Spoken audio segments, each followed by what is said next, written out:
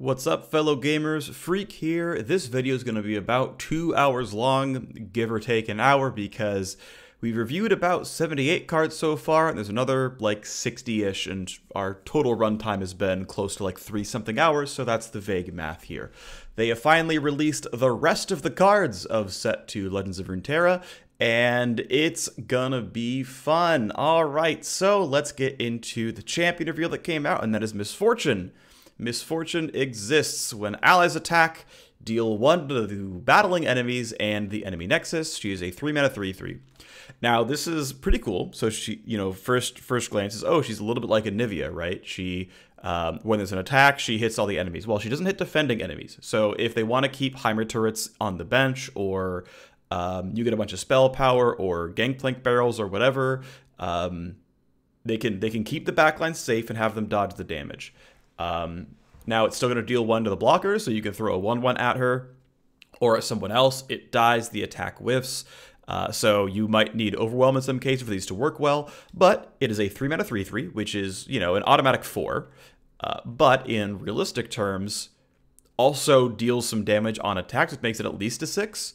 Right? Like at minimum, it's a 3-mana 4/3, which would only still be a 4 or 5, but in realistic terms, does more than that because you're going to do 1 to any other blocker. She doesn't have to attack to deal 1 damage. So, like, if this was a blank card that didn't have level up text and it just said 3-mana 3/3 when allies attack, deal 1 to battling enemies in enemy nexus, that would be a 7. It'd be a 6 or a 7. Because MF can level up. I'm not trying to count level up as part of this, but I think 7 is still realistic and still okay because, as we've seen, Bilgewater has spell power synergy. This is probably still a 7 overall. Like, yes, it gives you some plunder effects, but as we're seeing more and more of the cards, I'm realizing that, like, okay, I'm gonna go for an 8 only because it does help unlock some plunder synergy and it helps unlock powder keg synergy. So I'm generally pretty happy. Is the vanilla a 6?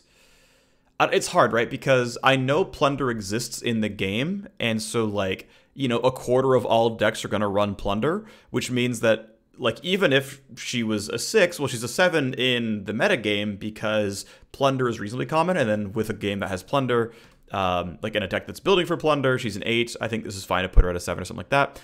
And so she levels up when she has seen you attack 4 times. So this is our second champion with Scout synergy, right? And this is, we go way back to the very first reveal where we had Quinn and all that stuff, and it's like, oh, here we finally come full circle. Here's where our Scout synergy is. So there we go. We've got that going on. So that's going to be fun to keep in mind. Next up is level 2 Misfortune, who is a 3-mana 4/4, which is when allies, a 3-mana 4/4 Overwhelm. When allies attack, deal 1 3 times to battling enemies and the enemy nexus. Now, I want to point out that this specifically does not have, this is a couple things, okay? So the first thing is Tough destroys this, right? Because it's different levels of hitting. It is beaten by Tough. Because of how powder kegs work, this saying 3 damage versus hitting 3 different times is the same thing when powder kegs are concerned. Obviously not with Tough, but otherwise yes, and of course it's good with Barrier, but it also never matters when hitting Nexus. It is the same as dealing 3 damage to Nexus. Now, what is different is if you have things like Funsmith, which gives you just raw spell power, this probably says it deals 2 3 times to battling enemies in the Nexus, as opposed to dealing 1 4 times to battling enemies in the Nexus. I am not certain about that, but I'm pretty sure the 1 becomes a 2. Regardless, a 3-mana 4/4 Overwhelm that deals 3 extra damage on attack is at least an 8. It combos probably to more like a 9. Leveling up, to be fair, is kind of hard, right? This is a 3-drop that has to, the 3 health unit has to live until at least round 6, probably. Because even if you get to attack twice on 3, you're defending on 4, you're attacking twice on 5, before they kill Misfortune with a slow effect, and then she, flips on the end of 5. Okay, now on 7, this attacks, and that's optimal, right?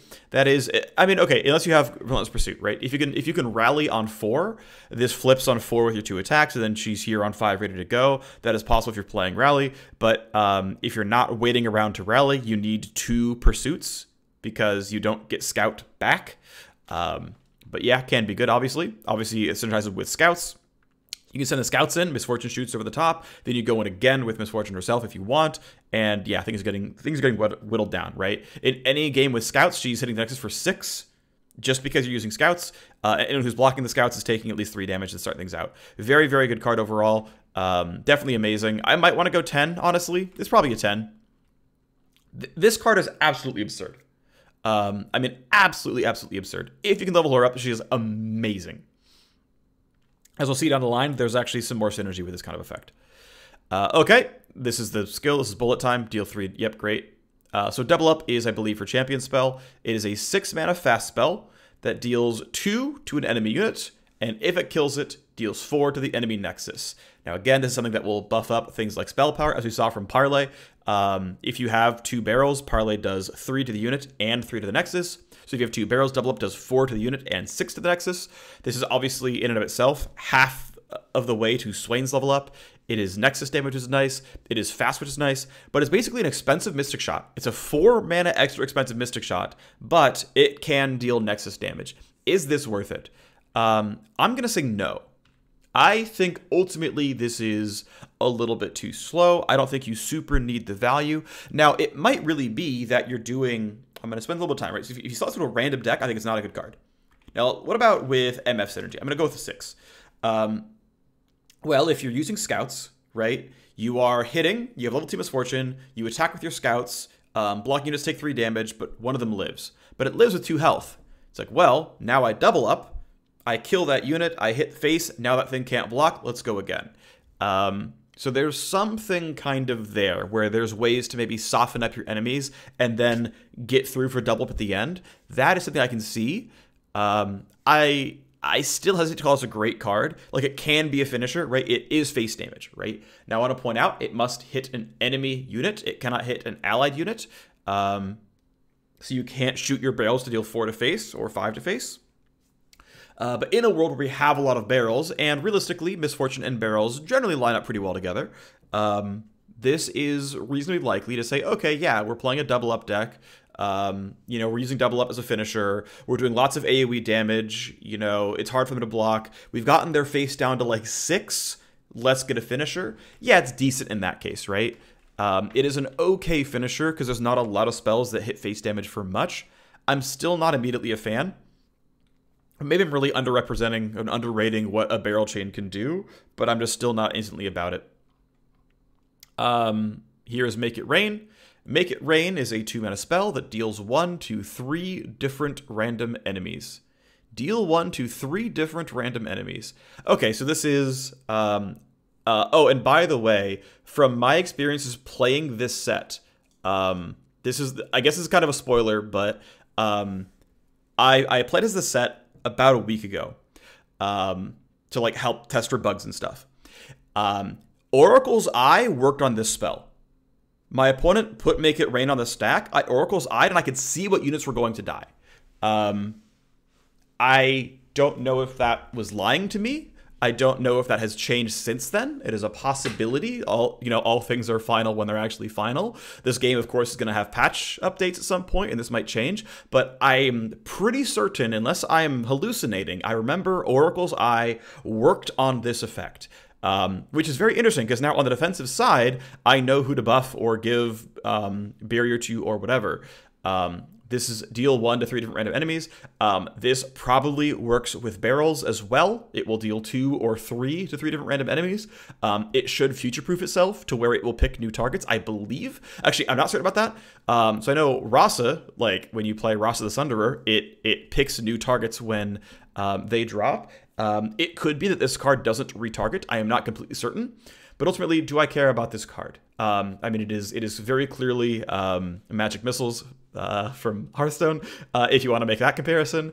That means it can low roll and hit face 3 times you don't want it to. It is obviously some XP towards Swain. Again, it synergizes pretty well with barrels, but should be 2 to 3 different random enemies, which is good. If it does future-proof itself and it retargets if a unit dies to like Glimpse Beyond or something, this makes it a lot better of a card because it will always at least deal 3 damage unless it hits tough, obviously. Is this a good card? For 2 mana, it is often Static Shock without the card draw. Is that a good card? I can't see myself wanting to run this card on purpose, and it's because of the unreliability. It might kill 2 spiders. It might kill 3 spiders. It might hit the thing with 6 health. I can't call this card above average. Is it good with synergies? It's slightly better with synergies. But realistically, also this actually might be MF spell instead of Double Up. I'm actually not certain. MS might be Make It Rain. Whatever, who cares?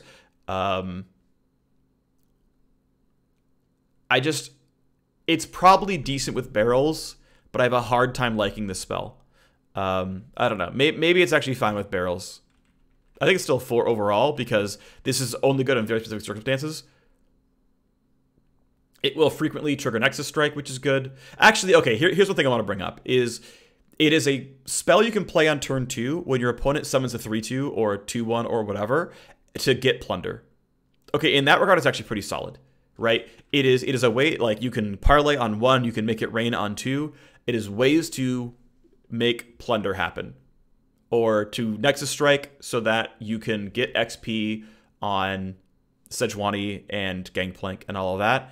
In those respects, okay, sure, right? And Plunder is pretty common in this set. So, okay, I take it back. I think this card's decent. It has good synergies. I think it's a 5 overall. But Plunder is reasonably common, so it's an okay card. All right, we go next to Crackshot Corsair. It is a 1-mana 1/1. Let's see, it's a 1-mana 1/1 that has Misfortune's text. When allies attack, deal 1 to the enemy nexus. So it is a 1-drop that you put down. You often consider not attacking with it, although if you have no opposing blocker, obviously you take your 2 free damage. But it is a way on your attacks to trigger Plunder for free. It has Scout synergy, which is, of course, it will go twice. This will eat up your powder kegs, which can be very bad. It is essentially a slightly weaker version, well, in some respects, of the Noxian 2/1 that does this, but only does it selfishly. This allows you to do it for your scouts. Is this a good card? So if I'm a hard aggro deck, I would take the Noxian in 2/1, and I would take Legion Rearguard over this in most cases. But because it allows me to guarantee that I plunder, right? This is a card that says, look, no matter what else you have, if this stays on your bench, you can plunder on every turn you attack. That's good, right? That is definitely good. Now, is it good to slot into a random deck? No. It's actually maybe a 3. I might even go, actually, I'm going to go 2. In a random deck, it's a 2. With Plunder Synergy, it's solid. Do you probably play this as 1-drop? Yeah. Do you probably play this overall? In any Plunder deck, in any Nexus Strike deck? Probably not in every single one, but it's good. I think this is worth including in those decks. I think this is not that hard to cut, though. I think you could realistically cut this and use spells for your early drops. I don't think you need to hit on 1 very often. I ultimately think, yes, Make It Rain is actually probably a stronger card than Crackshot Corsair. But who knows, right? There might be deck types where you're actually just going a bunch of spell power and scouts and things like this to deal Nexus damage. Next up, we get Prowling Cutthroat. Prowling Cutthroat is a 1/1 Fearsome Elusive. I think it's a bad card. Again, it is a way to get Nexus Strike. It is a way to get Plunder. It is a way to do that. Ultimately, I feel like Crackshot Corsair is almost better. That said, there is synergy, right? If you drop Corsair on the ground, this is now a mostly unblockable, right? The first elusive that can block this thing is Solitary Monk, but like Shadow Assassin can't block it. Greenglade Duo can't block it if you open attack. Teemo can't block it. Level 2 Teemo can't block it. Level 1 Fizz can't block it. Like, that's all pretty decent. And hey, it allows you to get Nexus Strike in. Yeah, it's okay. I'm still not a big fan. I don't think this card is great. I can easily see this card being skipped. That said, the one thing I want to point out, because we saw this revealed earlier, there is a lot of Bilgewater 1-drop synergy. And I'm thinking of Twisted Fate and Vi, where you are just slamming card draw. You are just jamming cards into your hand and jamming them on the board as fast as possible and just throwing things at your opponent. It has Plunder synergy with the like 3/2 that buffs your one drops by 1 attack. This is now going to be a 2/1 elusive for 1 fearsome, which is now an amazing card. I mean, 2/1 elusive for 1 is outright a great card, right? 2/1 elusive fearsome for 1 is an incredible card. I think it's still an overall 4. This is a very specific synergy. I actually might even keep it a 3. Like, this is good in exactly 1 deck, and I think it's TF Vi, infinite card draw, infinite card spam. There's probably sea monsters at the end of this. You might even play like a 1 of Nautilus, and you're just slamming card draw to just throw 1-drops at your opponents and go hard. This is an archetype that is now getting supported by seeing cards like this. Right, every single time there's been a new set of reveals, we're seeing more and more 1-drops. Actually, Fizz probably goes in this deck as well, right? It's like TF Fizz, you kind of care about Vi. Professor Von Yip buffs 1-drops. Like, I think this has to be Bilgewater Piltover, and good because Vi is Piltover. So it's like, hey, among TF and Vi and Fizz and maybe Nautilus, because you really might play sea monsters. Actually, you probably just want the thing that throws treasures in your deck when you're deep and you don't run Nautilus. It's probably that, right? So you're probably running like 2 Fizz, 2 TF, 2 Vi, a million 1-drops, Professor Von Yip, the Plunder deal, yeah, that's the deck, right? You might even run a Misfortune. I don't know. That deck is taking shape, though. This card is actually pretty good in that deck, but only that deck. But I think that deck exists now. 1-drop deck exists now. Sorry, Ionia, you're not getting played in this deck. You don't have enough 1-drop synergy. Also, there's too many good, worth playing Bilgewater 1-drops to make Ionia Affinity good, unless Ionia can force something to top deck. If you could force Affinity by jamming a card from your hand on top of your deck, Affinity decks are amazing, but not here. All right, we then go to the Siren. We go to Misfortune's Ship. Misfortune's Ship is a 7-mana 3/7. It is a 7-mana 3/7 draw card, and when I'm attacking, all your spells and skills deal 1 extra damage, right? And it's a 7-mana 3/7 Scout, so it's kind of a 7-mana 6/7, which is still bad, by the way. So that would be very bad, right? Like if we jam this into a random, crappy deck, it's a 7-mana 6/7, which is a bad card, which is like a 3, maybe it's a 2. But it's a 7-mana 6/7 draw card. Draw card's obviously very, very good, so it goes back up to like a 4, maybe it's a 5. 7-mana 6/7 draw card is okay for a 7-drop, right? Like there's really good things on 7 that exist, right? Like Ross the Sunderer used to cost 7. Yes, it was broken. It got nerfed to 8. But like, for example, right, Ross the Sunderer was a 7-mana 7/5 that killed 2 things. The if state was not hard. So, okay, let's get back on topic. When I am attacking and I have Scout, so I attack twice per round, all your spells and skills deal 1 extra damage. And here is where Bilgewater finds spell power, right? Now Misfortune, who deals 1 3 times to blocking enemies and the enemy nexus, now deals 2 3 times to the enemy nexus and enemies. So now this thing is a 6/7 that, with Misfortune on the board, is actually a 12/7, right? Because it attacks once, it does 3 and 6 for Misfortune, and then attacks again and hits for 3 and gets blocked. Okay, so it's actually more like a 18/7, right? With level 2 Misfortune, it's an 18/7. Well, okay, sorry. It adds 3 damage each time, so it's okay, it is 12. Sorry, I had it right the first time. It adds 3 damage, it adds 3 damage, it itself is 3 damage, it itself is 3 damage, that's 12. Right, so in the right hands, this card is amazing. In fact, it's probably a 9, it might even be a 10. I'll give it a 6 overall because like Misfortune is going to happen, and level 1 Misfortune is still okay. You're still dealing 2 damage to the Nexus, 2 damage to enemy blockers. That's solid. But as a combo card, like this is absurd, right? This is 2 attacks for Misfortune, right? It has Scout in and of itself.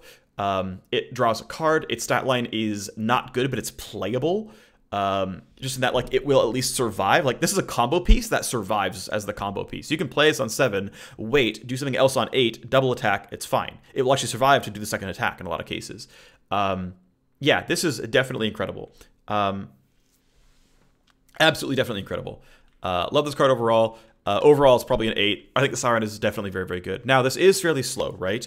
It is a 7/3/7 that does nothing by itself.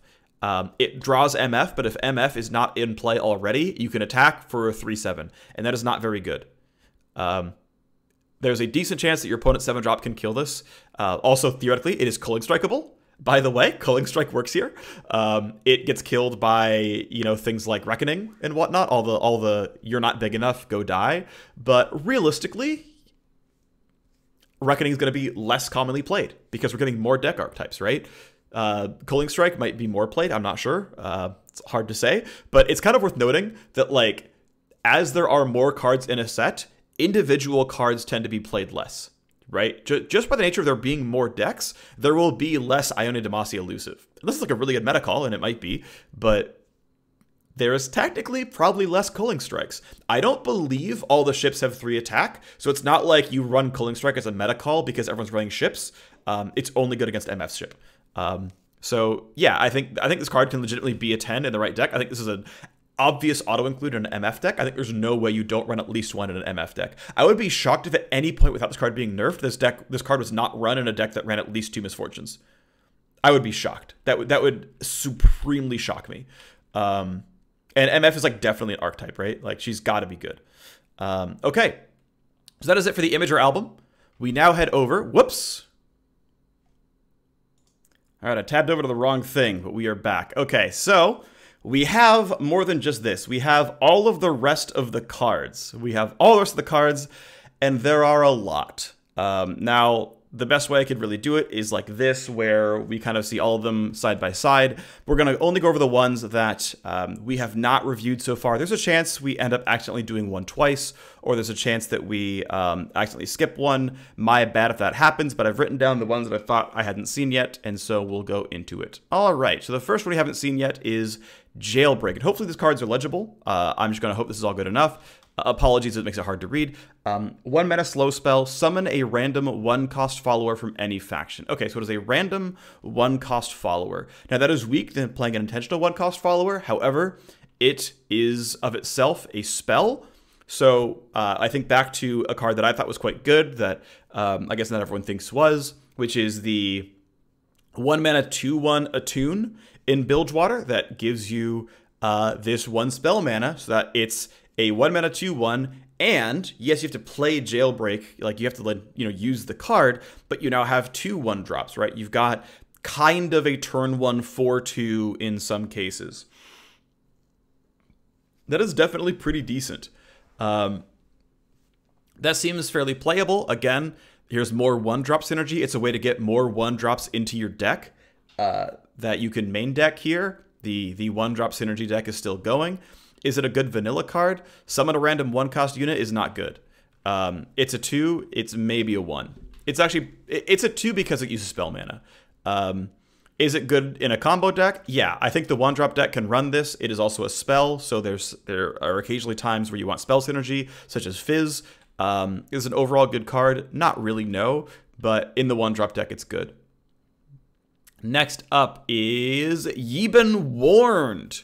1 mana slow spell. Again, we're seeing a lot of 1 mana stuff, although I don't believe there's 1 mana spell. Well, no, there's 1 mana spell generation, right? The 2 mana 1/2 Attune, create a random 1 mana spell, can create Ye Been Warned. It can create Jailbreak. So Ye Been Warned is a 1 mana slow. Give an enemy vulnerable this round. If it also dies this round, draw a card. This is excellent, right? This allows you to have your 1-drop army on board and then say, look, I generated this card, or I main deck this card. You probably main deck this card. And you say, okay, I finally have a 4-attack unit. We're going to give your Wording Stones vulnerable and kill it. We're going to grab your Heimerdinger or your Karma, or not that you play your Ezreal early either, but you grab that thing. Cool, it's vulnerable. This allows you to use a crappy attacker to gang, to screw over a good blocker. It allows you to, keep your scout alive by challenging something that's very, very weak. This card is honestly, so it's very slow, and that can be a problem. But I think it's actually an above average card in and of itself. Being 1 mana makes it incredibly versatile. Being slow can kind of suck, but I think this is overall a pretty good card. I think it's overall a pretty good card. Yeah, I think that's true. We saw Black Market Merchant. By the way, there's more enemy draw synergy. There's like 2 or 3 more cards like this. This card gets better. Coral Creatures, that's the one I was talking about. When I'm summoned, create a 1 mana spell in hand. That's this. Dreadway Deckhand, I think, is better than I initially thought. Okay, so Hired Gun now exists. Hired Gun is a 2-mana 2/3. That's the vanilla test. When I'm summoned, grant the strongest enemy vulnerable. That's quite good, right? That lets you give their buffed Zed vulnerable or their solitary monk vulnerable or whatever. It is vulnerable forever, not vulnerable for this round. That is quite nice. I generally like this a fair bit. I think this is a solid card. So like if you play it on 2 on curve, you probably found a way to, you know, maybe you tag the 2/2 and you're able to go after it. Maybe you play this on 4 and it allows your Zed to like challenge it with quick attack or something. Like there's some really good stuff here. This works really well in a Zoo deck. Zoo decks really like board control. And this is a great way to get you board control. I think it's a good card overall. It is definitely good enough to play. Absolutely. All right, next up we get a 2-mana slow spell, More Powder. Summon 2 powder kegs. So obviously it's really bad in almost any deck that's not, you know, damage synergy. I think it's okay to be a 1. But in a powder keg deck, I don't like this. Like I would much rather play Dreadway Deckhand and get a 2/2 instead of a powder keg. Right, like to just start to compare these cards, right? These are the same cost, essentially. They're the same speed. One gives you a 2/2 in a keg, one gives you 2 kegs. A 2/2 is better than a keg, right? Just automatically. Now, of course, this is spell mana. That is valuable, that is meaningful, that matters. It lets you play Misfortune on 3, and then play More Powder, and then attack, and suddenly you're doing 3 to all blockers. That is a good thing. That is very strong. There are ways to set this up so that you play More Powder, and then they try to do some kind of effect, and you go, nope, fast effect, Static Shock for 3. Like, that exists. I still think this is a pretty weak card overall. Even in Powder Keg Synergy, I would rather do other things. I think this is an overall weak card. There is a world where this card is playable. Like, don't get me wrong. I think this card can be main decked in some cases, but I just don't see it. Like, it is possible. I can see it, but I think it is unlikely. I think there are better cards to play. Next up, we get Pilfered Goods. 2-mana burst spell. Draw a card from the enemy deck, and if you have hit Plunder, you draw 2 instead. Wow. So 2-mana draw 2 at burst speed is very good. That is very good. And Plunder is remotely common, right? Like, it is going to happen because all you have to do is just hit your opponent's face at some point this game and then play Pilfered Goods. Yeah, that is going to happen. Sure, it's not always on demand, but I think I would legitimately run this card in almost every deck in the game. I might actually put it as an 8 because I would legitimately play this card in every deck in the game. There is almost no way I'm not hitting Nexus at some point. Like, I was playing some Karina Control last night just to, like, play it, and I had a Static Shock face sometimes, and I wouldn't mind drawing 2 cards as a result. Yeah, I think this card is absolutely amazing. Now, I talked about this in the last time we talked about pilfering cards. I don't think 2 random opponent cards are as good as 2 of your cards, but for 2 mana, we take those. I think it is too good of a deal to pay 2 spell mana and get 2 cards. Yes, they might be dead, but there's some extra synergy here. It's a little bit minor, but it's worth noting. And it means more and more as you get more cards. You now know what your opponent can't draw. If you know their deck list has 2 Commander Ledroses and you drew 1 Commander Ledros from Pilfered Goods, you know their odds of drawing their second Ledros are really low. And you can choose to never play it and keep that information from them, right? You now know something they don't know, which is like, I took one of your Mystic Shots. You are unlikely to find it. If there's actually one of, if Pursuit of Perfection decks actually exist and are good, and you yoink like some of their one-ups they really care about that they're hoping to get at some point, and you know they can never find, like Heimerdinger this entire game, that's really good, right? So the information gathering is actually valuable. Again, you can steal Yetis, so like this is good against Yeti decks. This again can steal Ash Arrow, which is quite good. Yeah, there's some really good stuff here. I could easily, like, I legitimately believe I will run this card in almost every single deck, and this means that Ash is basically unplayable. Because I actually believe that half of all decks will run Pilfered Goods on week 1 of the set launch. I legitimately believe that. This is going to be the most played card in week 1 of the set. It's common. It's in the new region. This is going to get played. Which means Ash literally can't use her spell because he will always pilfer Enchanted Crystal Arrow. Like, that is a call I am making. This card is amazing.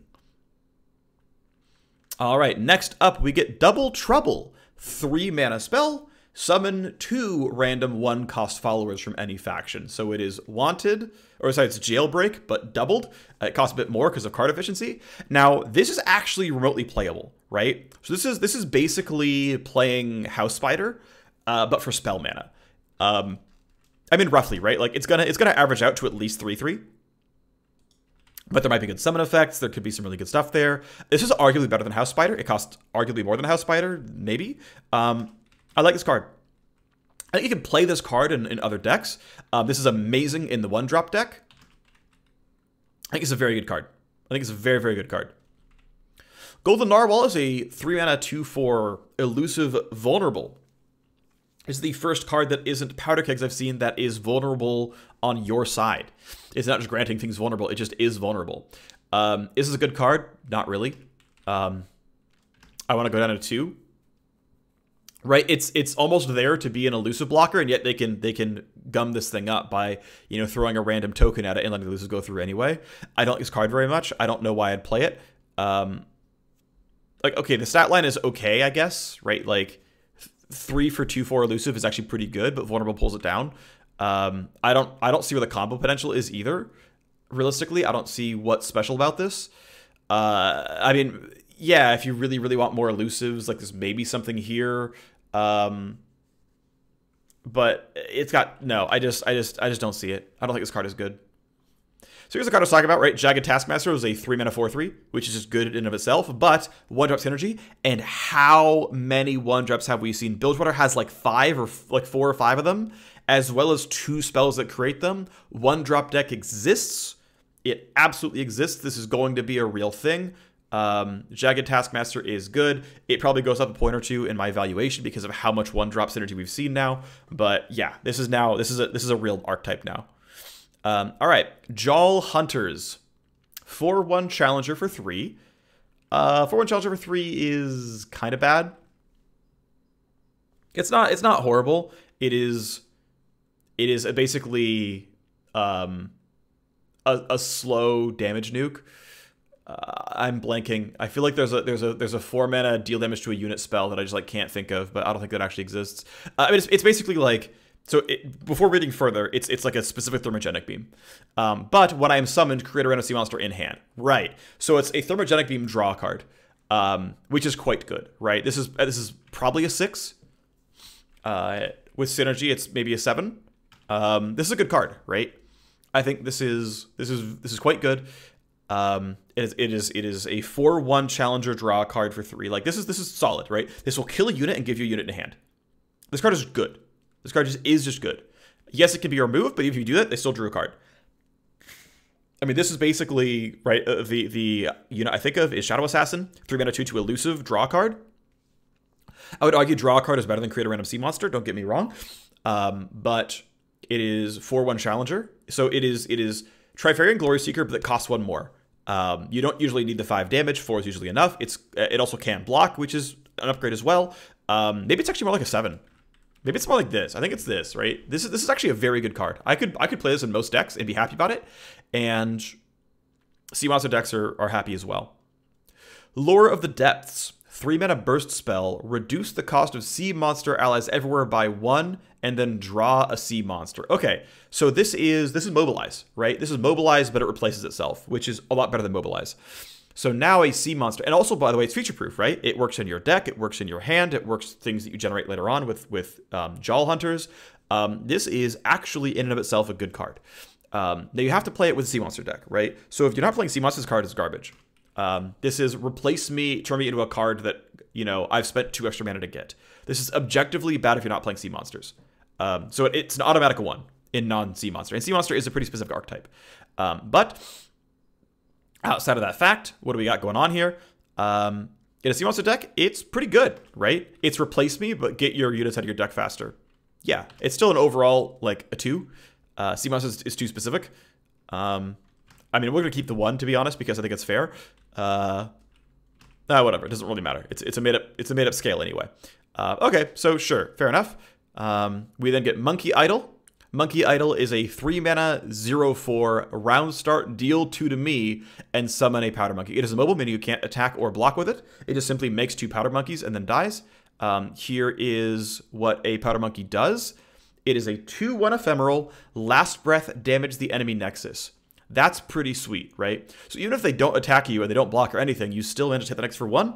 So this is a card, right? This is a card that essentially is a 3-mana, vaguely 4/2, deal 2 to the enemy nexus. It guarantees on both round 3 and round 4 that you get yourself, what is it called? You get yourself, I'm blanking, I know the card exists. You're plundering twice, right? You're plundering on 3, you're plundering on 4. But to be fair, to be very clear, right? This is last breath on ephemeral. So if you don't attack with the card, or if they don't attack into you, you cannot get plunder off of this, right? You have to use that card. And actually it's on 4 and 5, right? Because it's not doing anything on 3. Now what's nice is you can give this thing tough. You can give this thing tough and it's suddenly a better card. If you throw Chain Vest on this thing, it now makes 4 Powder Monkeys. If you throw Chain Vest on this thing and then play, you know, a healing effect at any point down the line, which we have 2 different ways. We have one in Bilgewater, that's like the 6-mana 4/5 that heals and rallies. And you have Maokai's Spell, or you can main deck Spell itself, which is in Shadow Isles, which heals all allies for 3. You can also run like Potion of Healing or whatever. But this allows you to create a token factory. Now, yeah, you would have to like run Demacia to get tough. I believe that's the only way to main deck tough. So good luck actually getting that. But not garbage. If you're running Ionia, there's ways to give bonus health to things. You could give this thing barrier. Actually, you couldn't because it's on round start, so there's no way to give it barrier in time. But there's ways to kind of cheat this to make more Powder Monkeys, which is realistically not bad, right? This is unstoppable in some ways. You throw the 2 at them, they have to block it. Yeah. Is Monkey Idol good in general? No. It's probably a 3. Is it worse than a 3? It's maybe a 2. Is it good in specific cases? Kind of. I think it's probably overall a bad card. Like there's cool things that make the gears turn in your head to think about like, hey, what could this really be? But I think it's ultimately a bad card. But still cool. It's still interesting, right? And it may well be that this actually still slots in just a good spot in a deck that was having a hard time. Because one thing that's also worth pointing out, right, is that you obviously want to throw these things away. So it is obvious Misfortune synergy. You're just going to attack with these things and have Misfortune cast your spell. That is going to exist. So there's combo there. There's some combo there. We already saw Petty Officer. We already saw pick a card. Pocket Aces is a 3-mana burst spell that grants an ally +2/+1. That is generally fairly weak, right? Keep in mind that 3-mana burst buff spells are things like Standalone and Take Heart. Those are obviously far better. But when I am drawn, I cost 1 less this round. It is another 2-mana spell when drawn, right? We have a lot of cards here that really like playing 2-mana cards. There's a 1-drop deck and there's a 2-mana card deck. And this is a 2-mana card that gives a permanent buff. Is this good? I think it's not. Even if you're guaranteeing this costs only 2, I still don't like it that much, right? It is permanent Radiant Strike for 1 more mana, vaguely. I think permanent buffs that don't grant health are not very good because the unit just dies anyway pretty quickly and doesn't keep the permanent buff regardless. It is a much faster Laurent Bladekeeper, but So, okay, here I'll try to be more optimistic, right? So it can be 2-mana Radiant Strike, which can let you save your Fiora or whatever, and for only 1 more mana, you keep the 2 attack. Because you're keeping the 1 health anyway, right? You're keeping the 1 health anyway, because that's why you're casting Radiant Strike, is to survive something, and then once you've taken damage, it doesn't matter that your max health went down, you kept it regardless. So it's really only better than Radiant Strike that the 2 attack stays. For 1 or 2 extra mana, do I care about 2 permanent attack? Maybe in a full aggro deck, right? If I'm playing Zed and I, get to jam this onto Zed, and Zed gets to keep the +2/+1, and now Zed is a 5/3 forever, and it becomes a 6/4 when it levels up. Okay, I can see that, right? If I'm somehow playing, if I'm giving someone tough and keeping the 2/1, okay, I can see that, right? If I'm buffing anything with tough and rally, like realistically, or tough and scout cares a bit more, yeah, maybe it's decent. Maybe it's decent. But I think in most cases it's not. I still probably don't see us running this card, but it is like if you have if you're playing an aggro deck and you have a way of, you attack on 3 and this only costs 2 mana so you can still afford like an Elixir of Wrath or something. Whatever goes unblocked, you give it +2 attacks that hits for 2, so it's instantly Mystic Shot. For what it's worth, right? This is Mystic Shot with upside. I still think it's only a 5, but I can see it being good. All right, we get into more fun cards. Sleight of Hand. 3 mana slow spell that only is playable if you plunder. I don't know if you could jam this card and it does literally nothing, or if you are able to, if you have to have plunder before it's even playable from your hand. But draw a random non-champion from the enemy hand. We have hand disruption now in LOR. That is a big deal. That is absolutely a big deal. Now, I want to point out, Sleight of Hand is slow speed. So if there is a spell you really care about that you don't want them to steal, you can play it in reaction to not lose that card. I do not know if Oracle's Eye will work with Sleight of Hand on your side to let you know what cards you're going to lose, as it did with Make It Rain when I was playtesting. I don't know that answer. But hand disruption, like, I have a hard time not calling this a 7. Actually, no, that's not true. There are a lot of decks that don't want this card. There are a lot of decks that don't want this card, but it is 3 mana, go up 1 hand size compared to your opponent, right? And in general, I think essentially force your opponent to discard is better than is in a lot of cases better than drawing, because sort of by nature, the fact that they are holding onto the card means it's something they need later on. It's a more crucial piece down the line. So a lot of times you will actually steal something that is very good. You can't steal Ezreal or Karma, so that goes down in value. Actually, that's going to take it down, right? The fact that it's a non-champion really does lower it in value quite a bit. I think 4 is an okay spot to put it for a generic deck. If you're playing Steal Their Cards, if you're plundering a lot, I mean, Steal Their Cards is a plunder deck, by the way, because all of those triggers have plunder on them. I think we end up here. I think this card is great in a plunder deck. It's great in a disruption deck. It is great in a play the opponent's cards deck. I think it could be very, very good. It is also draw a random non-champion from the enemy hands. It is draw, which means it levels up Twisted Fate. Next up, we have a really fun card. Slotbot. Round start, grant me 0/1 for each card you drew last round. Okay, so you play this on 3. And if you happen to draw a bunch of cards and then play this on 3, then it gets, +0/+1 for whatever. Okay, so if you play it as a flat card, it is a 0/4 shuffled. So it is on average a 3 mana 2/2. That is really, really bad. A 3 mana 2/2 is a horrible card. It's maybe even a 1. If it lives, it's now a 3 mana 2/3. But keep in mind, right? It is a 3 mana 0/3 the turn you play it. That is horrible. On round 4, it is a 3 mana 2/2, but it's already round 4, so it's useless. On round 5, it is a 3 mana 2/3, roughly. Or 3/2, or a 4/1, or whatever. This is horrible. This is a terrible, terrible card if you are not jamming through cards. But if you are drawing 3 cards around because of Twisted Fate stuff or whatever, it comes down as a, 3 mana 3/3 on 4, which is not great, right? That makes it a 4 on like a rating scale. But then if you draw 3 more cards, it's a 3 mana 4/5, and it's a 3 mana 6/6, and it's a 3 mana 7/8. It's like, oh, okay, that's actually quite good, right? It's still fairly specific. Like, there are times that you will draw this and have some card draw and it will work, but yeah, this is another card that supports the let's draw a million cards. They're probably all 1-drops so we can play them. Let's just keep going. That is one that I can see happening. Brash Gambler we saw. Chum the Waters we saw. Island Navigator is a new one. Island Navigator is a 2/4 for Scout. Okay. There's obviously more text, but it's a 2/4 Scout. So it's an optimistic 4/4.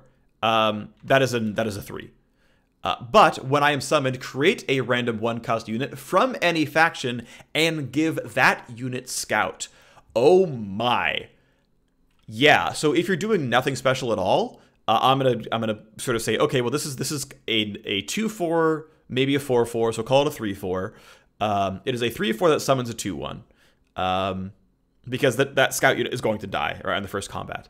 The fact that it has Scout almost doesn't matter unless you get something really lucky and it has Elusive or something. But it is any faction, so there's a really, really big pool. You can't like go mono Bilgewater and get the like Elusive Fearsome. That's not going to happen. Also, it is a 1-cost unit, not a follower. So again, it can give you Teemo. It can give you Fizz. Those are great things with Scout. It can also give you garbage, but it can also give you Omen Hawk, which is pretty sick. Yeah, this is. I think it's an above average card. I would be reasonably happy just jamming this in any random deck because it's just bodies on the field. This is an auto include. I think in 1-drop land. Overall, it's a good card. I think it's a good card. Next up, we have Mystifying Magician. Play me. I'm a 4-mana 2/2. Not good, obviously. But when you play this card, transform an ally into a random 5-cost follower from any faction. All right. Get you a random 5-cost follower. And you get your random 5-cost follower on 4, right? So you can never trigger summon effects with that. Transform doesn't do that. So, Radiant Guardian would be a fairly weak option. Rekindler, sorry. If you want an 8-cost follower, sure. Ethereal Remitter, I think, costs 5 and is a 4/3. Which is obviously not very good either. So there are some bad cards, right? And also keep in mind that you are probably targeting on average a 2/2 with this card, right? This is a 4-mana 2/2 that is probably transforming a 2/2, roughly, into a random 5-cost follower. Which means that you are replacing your 2/2 with this, and you're really playing a 4-drop that becomes a random 5-cost follower. Is a 4-drop that is a random 5-cost follower good? No. You're transforming your 4-drop into a 5-cost follower that doesn't do anything. Now, to be fair, there are some things that are interesting. If you bricked on some of your random 1-drops and they're really, really bad, you can replace it. If you have powder kegs, you can make it a random 5-cost follower and keep a 2/2. You can upgrade beyond that, right? In those cases, this is decent. It can take something very, very bad and turn it into something pretty decent. That said, it's still probably very bad. This is an optimistic 6. It can be a tempo play, but your tempo play is not that good. Like it can be optimistically a 4-mana 7/7, right? Because you can get yourself a 5/5 tough, it's a 2/2, and what you transformed was a powder keg. It can be a 4-mana 7/7. That is the upside. However, I am guessing, and I could be very wrong here because I'm not. I can look after the fact, maybe if I have time, at like showing me all of the 5-drop followers in every region. Okay, what's my likelihood? But I'm not sure, right? I'm not sure we're gonna see it. Also, apparently we're calling them factions now and not regions. It was very explicitly regions initially, and it's back to factions. Whatever. Playful Trickster we saw, I think it's still bad. Riptide's still very good. Salvage, I think is still good. Beast Below is still good. TF, I think is still good. Yordle Grifter. Yordle Grifter now exists. Okay, Yordle Grifter, what have you got? Yordle Grifter is a 4-mana 3/3. When I'm summoned, create a Warning Shot in hand. Okay, and Warning Shot, by the way, if it wasn't obvious or you didn't realize it already, is the 0-mana deal 1 to the Nexus Burst spell. Okay, so a 4-mana 3/3 that deals 1 to the Nexus is a bad card, right? It's probably a 2. It's not completely garbage. Again, there's some Plunder synergy, but I would not run this card. Even if I was a Plunder deck, I wouldn't run this card. But I am Bilgewater Allegiance. I have Bilgewater Allegiance. There's only so many Piltover cards I really need to play in 1-drop the land, so okay, maybe. Not that this is actually the 1-drop deck, but maybe you are playing Bilgewater Allegiance.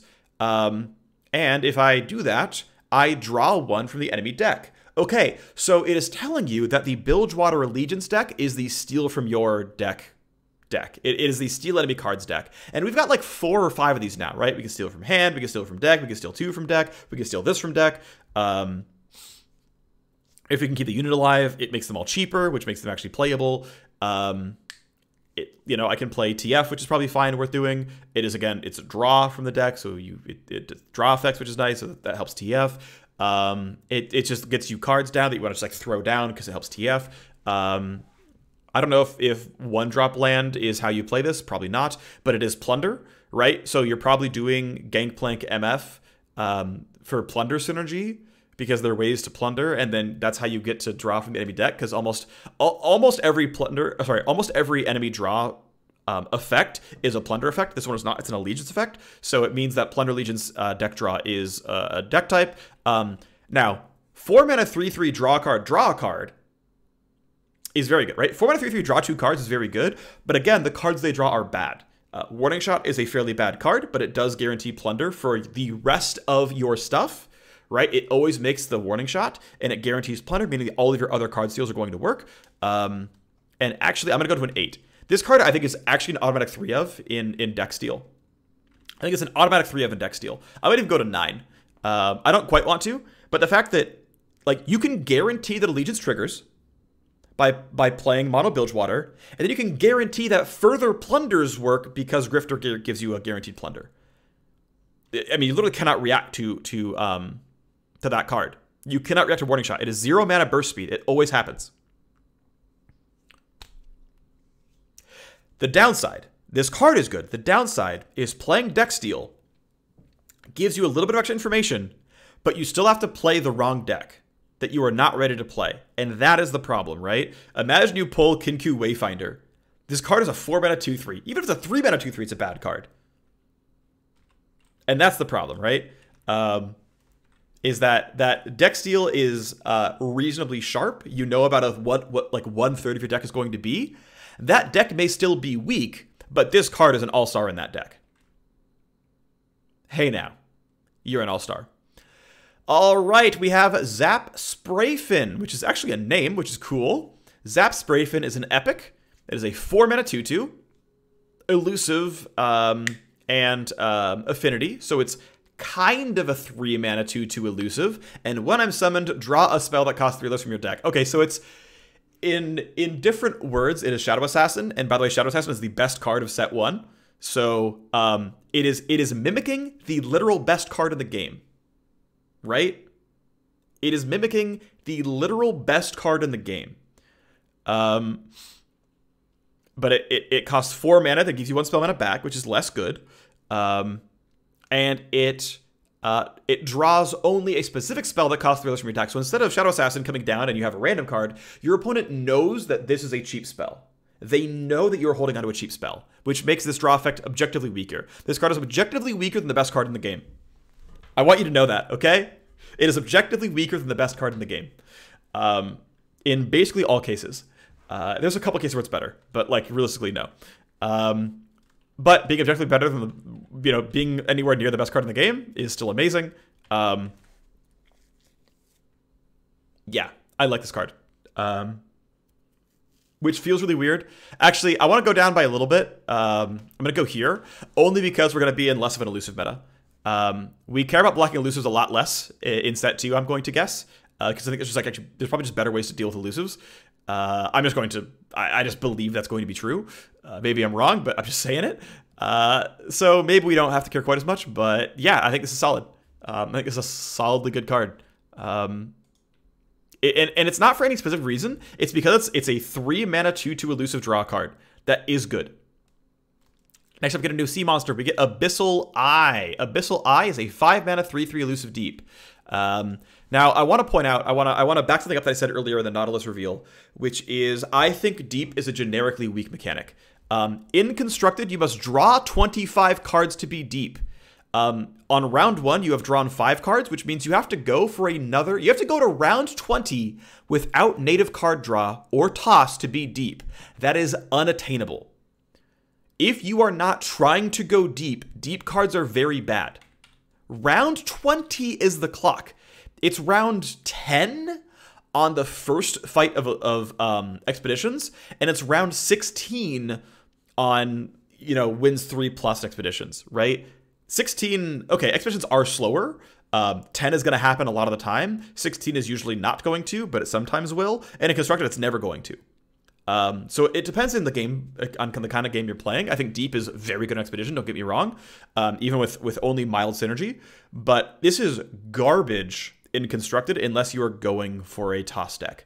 And even a heavy draw. I think a heavy draw deck would also probably not play Deep very much. I mean, they might just to get online a little bit sooner, but I'm kind of guessing they won't. Either way, Abyssal Eye is a 5-mana 3/3 elusive. That, if it can hit face, draws a card. In general, not happy about it. In general, I don't think it's very good. I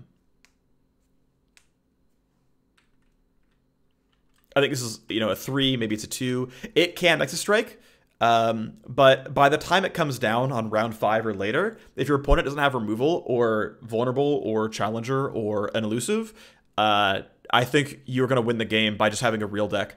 So I don't think this is good in and of itself. But in a Deep deck, it is a 5-mana 6/6 elusive that they can't ignore.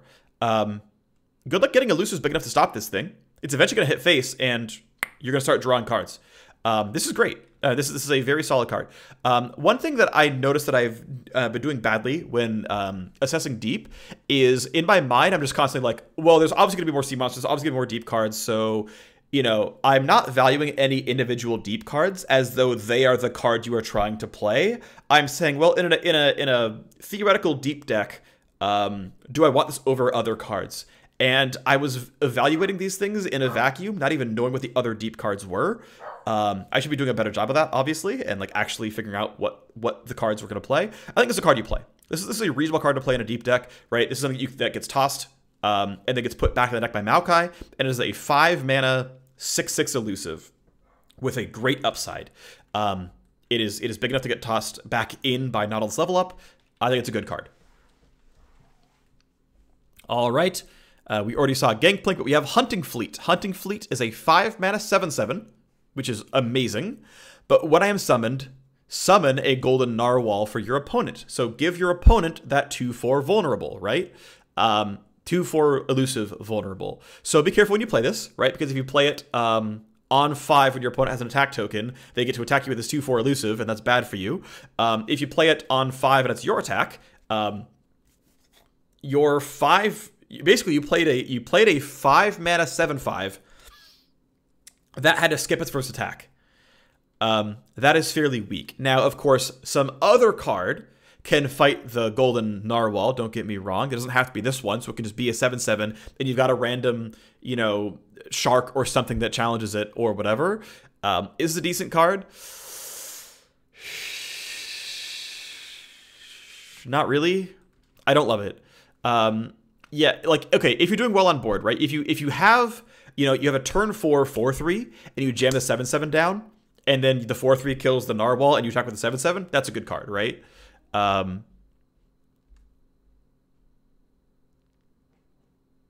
I still don't like it. It gives you board control, which is nice. Maybe it's a 5. I think I'll combo it to 6. I don't know. Like, maybe I should put this lower. Maybe it's more like a 4. I mean, the card is fine, right? It's not like it's actually bad. So, yeah, I guess stick with 4. I think it's just like, it's fine, I guess. Bilge Water gets another scout unit. It gets Razor Scale Hunter. It's a 5-mana 4/4. Hey, a 4/4 that we care about. It is a 5-mana 4/4 scout, which is very interesting, right? So now this is actually really good because of, you know, Hunting Fleet doing cool stuff and whatever. Okay, a 5-mana 4/4 scout. And when you play it, give an enemy vulnerable. Now, this is super sick, right? Because now you get to use Scout with Misfortune synergy. Vulnerable is an amazing combo with Scout, by the way. Vulnerable is so good with Scout because you can guarantee that your Scouts live the first fight. I think it's a very good card in and of itself. I would run this in several decks and be happy about it. With MF synergy, it's quite good. You know, or Quinn for attacking several times. Yeah, I could see Quinn MF being quite nice. I could see this being really, really good. Okay. Next up is Slippery Wave Rider. It is a 5-mana 4/4 elusive affinity. Affinity is give you back 1 spell mana. Okay, so it's kind of a 4-mana 4/4 elusive. it's a good card, right? Q Lifeblade is a 2/2 lifesteal. Now that's really good with buffs. Don't get me wrong. That's why that deck is good. Is you buff those elusives to lifesteal for more. But a 4/4 elusive is solid. And what we're seeing here is actually kind of a lot of decks that are running just like medium-sized, non-aggressive elusive cards, right? There's a lot more elusives, which makes sense. They swim. There's a lot of vulnerable, right? There's a lot of soft counters to elusive, right? It's cards that are playable enough on their own, but also have to be good against elusive cards. And I like this, right? Because they are not dead cards if you're not against elusive. They're okay if you're against elusive. Is this card okay? Yeah, it's okay. It's not great, but it's okay. Because it's not really going to fit an aggro game plan. It is a random mid-range-ish minion. Maybe it's actually a 4, because... No, it's a 5. It's a 5. Because even though it's not always actually a 4-cost unit, the fact that it's elusive is really valuable. It's not really a combo card in any way, but yeah, it's not a combo card, right? It is there to be a generic unit that is solid to diffuse elusive aggro that you can play on round 5, which is not too bad. There's Citrus Courier, right? This was the plunder heal things rally, right? This is how you play around the idol that makes all the powder monkeys, because you make the powder monkey token hits face. It blows up, you plunder, you jam Citrus Courier, you have healed your idol back to full health, and you're ready to go for another round. Now, you don't have any more powder monkeys, but you have something else to attack with. So that's kind of how that's going to work. This isn't working well with the Forbidden Idol decks. But we saw it earlier. So we have Devourer of the Depths. Devourer of the Depths is a 6-mana 4/4 deep. Okay. So if it's a 6-mana 4/4, play Obliterate an enemy with less health than me. This is very good. Obliterate does not trigger Death Rattles or Last Breaths, so this can kill an Undying if you care about. It will not get a level 1 Callista, but it will get it'll get an Ezreal. It'll get, a fair number of things. This will kill level 1 Misfortune. It'll kill any Twisted Fate. Like, there's actually a pretty good number of things this will kill. 6-mana 4/4 kill something small. So it's 6-mana 4/4 deal 3, right? That's actually pretty decent. That's okay, right? That's an okay card. It's probably a 5. Maybe it's a 6, but yeah, I think I want to say it's a 6. Without deep, I think this card is a 6. It's a little slow, but you are going to realistically find something worth killing. I think you will. You will find something worth killing. Again, it is also, keep in mind, it is a skill, so Fizz can't dodge it. Now, I will go down by a little bit. I'll go back down to a 5 because it's a slow effect. Your opponent... it's less health than me. So it will kill Callista, it will kill level 1 Karma. It will not kill level 2 Ezreal. Sorry, less health, not less attack. And actually, attack buffs are more common than health buffs in general. So this has slightly less ways of you dodging it. You can deny it, but you can't use Fizz to dodge it because it's a skill, not a spell. I'll go with 6 again. But if you get deep, if you're able to jam through your deck so fast that it's a turn 6 or turn 7 7/7, not only is that an amazing card, it's a turn, it is a 7/7 that kills basically anything. This obliterates Tryndamere. It doesn't kill Tryndamere, it obliterates Tryndamere. So he doesn't level up, he doesn't get the second form, he is gone. This is, it also means, by the way, Rekindler doesn't work. This is absurdly good. This is actually probably a 9. In a deep deck, it's a 9. It's maybe a 10. Again, I think deep is very uncommon, so that's why the overall is a 7. I think this is... Now, it's not maybe a 3 of in a deep deck, but it might be. Because keep in mind, you don't necessarily have to be Nautilus. Because if you're just doing mass toss plus create random sea monster, you can get this card, even if you're not Nautilusing this stuff. This is an amazing card. This card like outright wins you the game, I think. I think it's very, very good.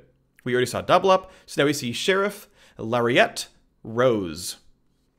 6 mana, 6/5. When summoned, grant all enemies vulnerable. Yeah, I like this a lot. So unless you're playing like hard spell control, which is a rare enough of a deck type that I'm not gonna have that bias the score too much on vanilla. Okay, I'll go to 6 because spell heavy decks exist and they're not that rare, I guess. That it's bad because it would be bad in those decks. But would you randomly include it in any minion-based deck? Absolutely you would. In fact, I'm going to bring it back up to 7 because you will play this card on purpose. And yeah, you will just like put this card into a random deck on purpose. As long as it's not a spell-heavy deck. As long as it runs units, you're happy with this card. It is slightly stat inefficient, but it gives you a really, really good thing, right? It guarantees you can play Hearthstone for 1 round, where you can pick all of your blocks. That is very good. And then, yeah, in a Scout deck, in a Misfortune deck, where you want to find ways to line everything up and kill them all, like it's very, very, very good, right? You force them into combat so that MF can kill them with their abilities. Very strong stuff. Okay, we go to Strong Arm. 6 mana slow spell. Plunder. Place a follower in play into your hand. So it's better detained, but it's slow, right? It removes a unit from play, and you draw, well, you don't draw literally, but you draw a card. You get that card into hand. It is obviously not a combat trick. Again, it is slow speed. It is also not going to kill champions, but it will remove some random crappy sea monster from your opponent and replace itself in hand. Now, your opponent, of course, knows what card it is. It might be a card that you really can't play, but it can get rid of, let's say, Bright Steel Phalanx, which is quite nice to do. You get rid of the 9/9, and now it's yours to play later on and be happy about. I think it's okay. So actually, here's the fun thing, right? I think it's actually more like a 7. And the reason being is that, okay, so it's a couple things to point out, right? It requires plunder. And here's the thing, right? It is going to be very hard. It is going to be very difficult, I think in a lot of cases, for your opponent to play some big unit. You can trigger plunder and then get Strong Arm down in time. Now, if you are in a deck that always triggers plunder at the beginning of every round because of, you know, cards you have that just do this kind of thing, or if you're still holding on to, you know, your snapshot for your 0 mana burst plunder, that can make the card a lot better. What's nice is what this is for is your opponent plays a big unit and you say, no, let me grab that real quick. It can't take Tryndamere. You can take like She Who Waters or They Who Endure, whatever. And a lot of the time that the unit they played is so expensive they can't, you know, spend enough mana to protect against this effect. But at the end of the day, if you don't have Plunder ready to go, this is a bad card. So I'm going to go down to a 4.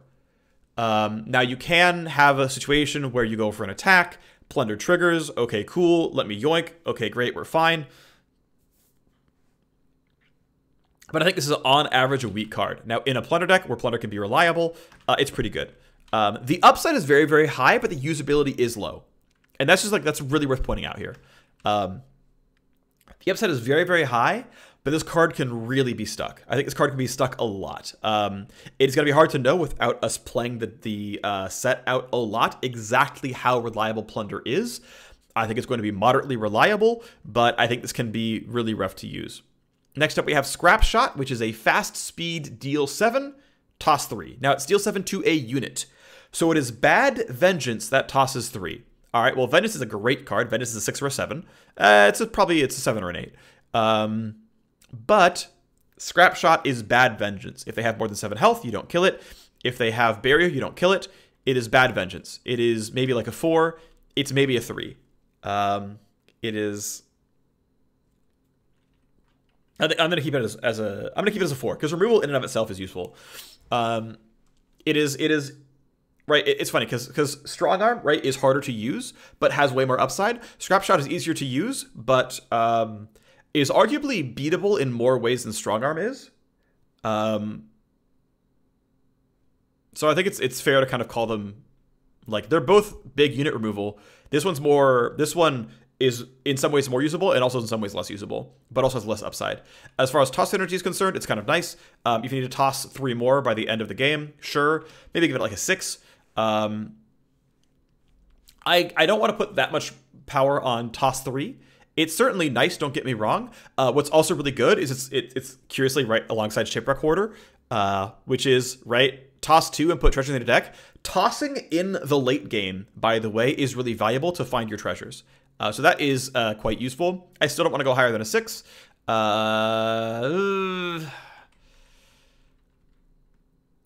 It's Vengeance that only misses sometimes. I don't know. Maybe it's fine to go like here. It's, in most cases, it's Vengeance, I guess, right? I think in most cases it's Vengeance. So I think it's okay to be a 5. It would be okay to include this. Overall 6, sure. All right. We now go into Mind Meld. We get ourselves the last 3 epics of Bilgewater. Mind Meld. This round, set all allies' power and health to the number of spells you've played this game. This is active as soon as round 5 if you bank spell mana, which, by the way, we are seeing a lot of spam 1-drops, get a ton of units on the board, spam a ton of cheap spells as fast as possible. You're playing essentially discard aggro, but not. You're playing play your cards aggro. And you're trying to play as many units as spells. You're trying to play spells that summon units. You're jamming as many of them as possible. I could realistically see like Vile Feast being played in this deck. And then you go to round 8 and you say, okay, I'm going to Mind Meld. All my crappy 2/3s are 8/8s. Swing. And by the way, if they have Scout, that's fine. They're 8/8s with Scout. If they have Overwhelm, that's fine. They keep all their keywords, right? You're not transforming them into a random bullcrap. That's just an 8/8 blank. They keep all their keywords, which are often very good. Keep in mind, this can buff your Fizz into an 8/8. This can buff your Quinn into an 8/8. Or whatever, right? Realistically, by round... If you're playing this... Let's say you're going to play this on round 7. Okay, you're going to end the game on round 7. That means you have seen 11 cards, and this is your... you've seen 11 cards, right? So you have 5 units and 5 spells played. You have 5 5/5s, assuming nothing ever died. If I'm not trolling and I'm doing the math right. Right. 7 plus 4 is 11. Yeah. Now, that said, again, that would be bad if the deck wasn't, I play 1 spell and summon 2 units. Right? Now, I have played, 6 spells and have 6 units instead of 5 spells and 5 units. Now it's 6 6/6s. That's way better than 5 5/5s, right? So I can see Mind Meld actually being pretty good. Now, is it a good card in most decks? No, I think it's actually a 1 in most decks. Can it be a good finisher in 1-drop Slamma-Jamma? Absolutely it can be. It can absolutely be a great card in 1-drop Slamma-Jamma. Twisted Fate, again, is someone who has a stat line, right? He has quick attack. Is Mind Meld, yeah, I think it's overall this, right? I think it actually can be a quite good card. Next up, we get Riptide Rex. Riptide Rex cannon barrages 7 times on random enemies. Cannon barrage is a skill. It is not a card you main deck. It is what happens with Riptide Rex. It deals 2 to a unit, but if it's dead or gone, deal 1 to the Nexus instead. So I believe it stacks up all 7, and then if it, also it's random enemies, right? So it only targets units, right? So it deals 14 random damage to the enemy board. Also want to point out how it would work with powder kegs. The first one, powder kegs all explode. The rest just do 2 damage. So it is an 8 mana 7/4 that clears the board in most cases. I believe, I am not certain, but I believe it can stack itself up in an unintelligent way. I believe it can stack itself up unintelligently and, throw 7 things at the 2/1 and just end up hitting Nexus and not killing the 4/4 next to it. But is an 8 mana 7/4 usually clear the board? Good? Yes. This will probably clear most things, right? It is deal 14 damage. Some of it's going to miss. But odds are it'll hit a lot of things. And whatever it doesn't kill, it probably blocks because 7 attack is a lot. It probably kills 3 things and blocks a 4th. It also probably makes way for you to get your attacks in. I want to point out that Misfortune's ship that we talked about earlier, the Siren, your spells and skills deal 1 extra damage while it's attacking. So Riptide Rex cannot reliably do this. It can't do it with a Siren. Also, Riptide Rex requires you to plunder, and that is a problem in and of itself, which means if you're not plunder synergy, this is a bad card. We'll go back down to it being a 4 because you're going to plunder sometimes. You're going to get some value. It's going to be okay. If you're plunder synergy, this is probably more like a 7. It's overall an okay card. But this is a way to clear the board for plunder synergy to maybe make the way for you to end the game in some way. And again, Looking at the text again, if deal 2 to a unit. Okay, so actually, here's one thing I'm not certain about, actually. Oh, no, it's deal 1 to the Nexus instead, right? So it's not if it kills it, deal 1 to the Nexus, like Double Up or Parlay. It's if this is going to hit the unit, hit the Nexus instead. So you can't completely brick this effect. It will, at worst, do 7 to the Nexus, which is pretty good. Any ways you have of buffing spell power or skill power is good. So again, there's more Piltover Zon synergy of running Funsmith. I can really see Funsmith being a card in this kind of deck. But I think that's the power level. And then we go to Dreadway. Dreadway is Gangplank's ship. It is a 9-mana 4/8 fearsome draw card. All right. And so a 9-mana 4/8 fearsome draw card is pretty bad. Yeah, it's not a 23. It's a 2 or a 3. But double all damage dealt by allies. Now, I believe this does not count skills. I am not certain of that, but I believe so. I don't believe skills and spells are allies. Much like how Ezreal's level up works with lifesteal because he deals damage to the Nexus. Something like Anivia or Vladimir creates a skill token, and that token deals damage. So I don't believe it affects things like Anivia and Vladimir and Misfortune. I could be wrong about that, but I'm not sure. My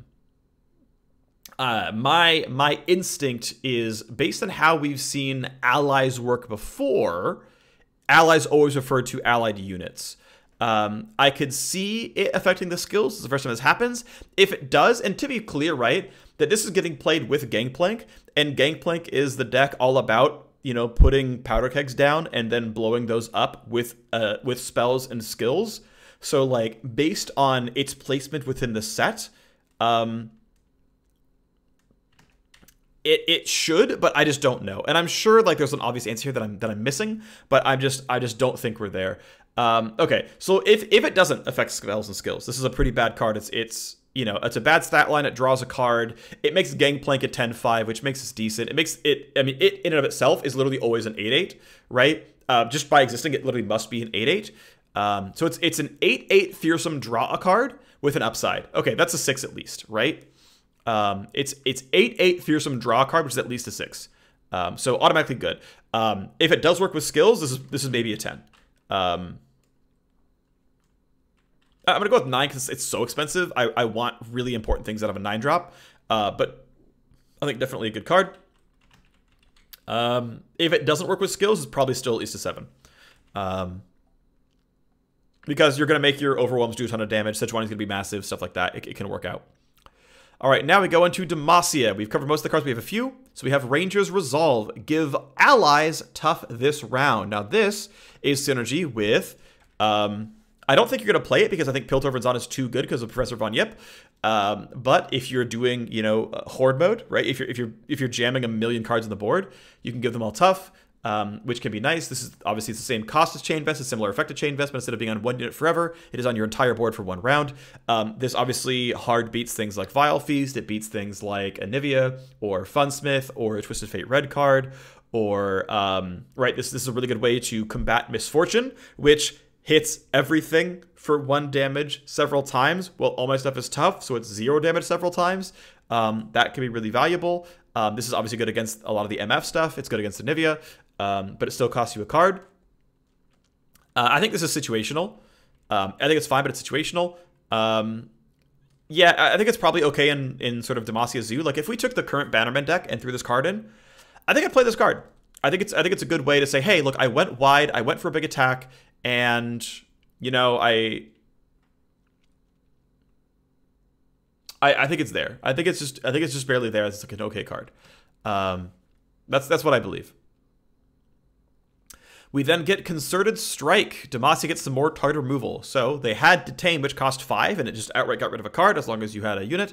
This is now choose an enemy, 2 allies, strike it. So now we have more out of combat strike effects, right? We have ways to make Garen strike. We have ways to make Draven strike. We don't get Nexus Strike here, right? This is not going to work with Overwhelm, but there's going to be some good stuff here, right? This is good. This is decent removal. It is fast speed. It's going to probably remove one card at least, or it's going to remove that card in most cases. What's cool is you can't completely beat it with Barrier because it's going to hit with one that hit with the other. It is not single combat where they get hit back. So as long as you have a board, it is good removal. This is solid. I think most decks have units, and this is removal for 5, which is solid. Yes, they can react to this by trying to get rid of your dudes, but generally pretty good. If there's strike synergy, maybe an 8. So I like it quite a bit. Next, we get Genevieve Elmhart. So she is a 6-mana 4/4 Scout Challenger, and when I'm summoned, give other allies +1/+1 this round. Okay, so if you have, let's say, 2 other Scouts, she's a 6-mana 6/6 with Scout and Challenger, which is very good because in general, I would say 4/4 is enough that with Challenger, you could probably remove 2 things. So, you know, at worst, you are basically, you know, a powered up Static Shock, which is not terrible. But you are buffing your board, so that this is kind of a finisher, right? It's kind of Cythria. It is kind of what's it called? Windfare Hatchling, right? The 4/2 elusive buff my whole board. It's obviously less of a buff, but I think because it's Scout Challenger, you can get a lot of good stuff done. You can buff Quinn to being a 4/5. Or I guess, you know, level 2 Quinn would be a 5/6, right? Level 2 Quinn's a 5/6. This comes down right afterwards. It's right. She's Challenger and everything else. So yeah, this can really work out. Would I slam it to a random deck? It's probably a little. It's okay. I think it's okay in a random deck. I think, you know, striking twice for 4 is pretty good. A 6-mana 8/4 is a 6-mana 8/4 Challenger is pretty good. So I think it's fine. I think you run this in a Scout deck. I think it's pretty good. If you can go wide, it's pretty good top end. So yeah, I think it's an okay card. Yeah, I think we're here. And then we have, oops, sorry, I wasn't scrolling down. My apologies. I meant to and I forgot. Okay, here we go. There's the scores. Here's the scores that I had. 465, 787, 576. My bad. I'm sorry about that. All right. We move on to the last card of Demacia, which is Unyielding Spirit. Grant an ally, I can't take damage or die. Now, it does not block Obliterate, so it will not get rid of Bale Sight. It will not get rid of other stuff, but it lets an ally tank a bunch of damage. This allows you to beat Vengeance and then also attack with it afterwards. I find this spell to be very, very expensive. So what's nice about it, though, is it breaks a lot of things, right? So Thermogenic Beam loses to Barrier. But then your unit is now still on the field and might need to play around a little bit more. If you go here, it beats everything, right? It beats every combat trick in the game. It beats Lifesteal. In general, it is a burst spell that says, I mean, almost in some cases, replace whatever card you just had. 8 mana replace a card is not great, right? Like Recall is practically this, right? Like if Unyielding Spirit was going to target a 7-drop, and you just recall the 7-drop and then replay the 7-drop, you've basically done what Unyielding Spirit did in many cases, right? In many cases, it was just simply that. The upside, though, is it works like in combat, where your 8/8 fights their 8/8, and instead of recalling it and replaying it, you just beat their 8/8 and stayed alive. That's obviously quite good. What's also nice is it's a combat trick that doesn't really lose to other combat tricks. You can't, like, play this and then get Vengeance and say, haha, I got you, you played back-to-back.